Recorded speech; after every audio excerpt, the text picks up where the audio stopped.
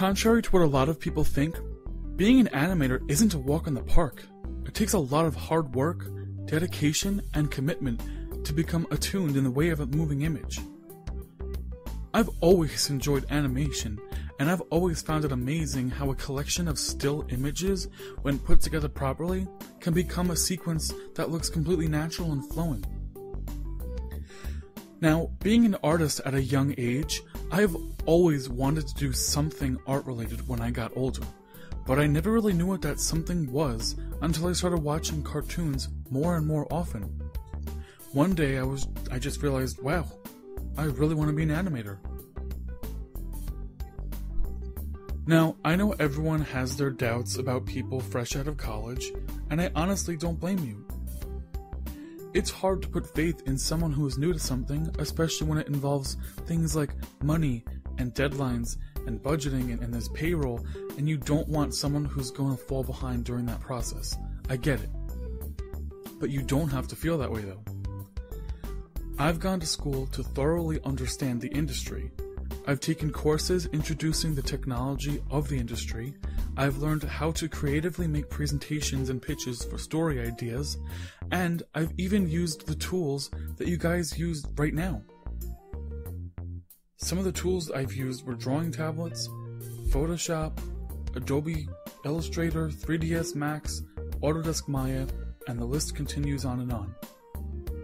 With my hard work and dedication to the field, I really think I could be a great part of the team, and I hope that you do too.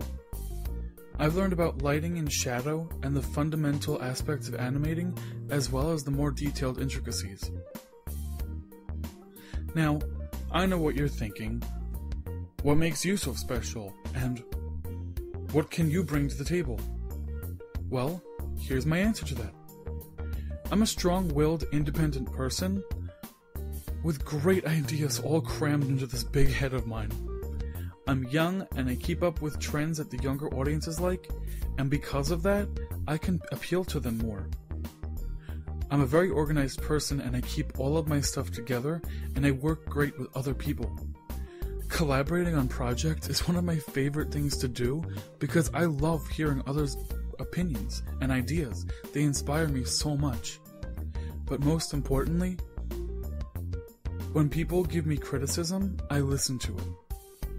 I sift through the critiques and pull out what I feel is the most useful information, and I take that useful information and use it to improve myself and grow.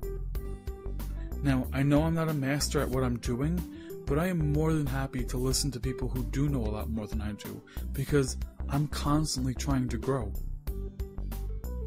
Now, I know trusting young people with something new can be difficult, because not all of us are cut out for it.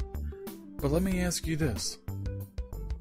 Would you rather stick with stale, overused ideas, or would you be willing to be daring enough to go with something new from someone new?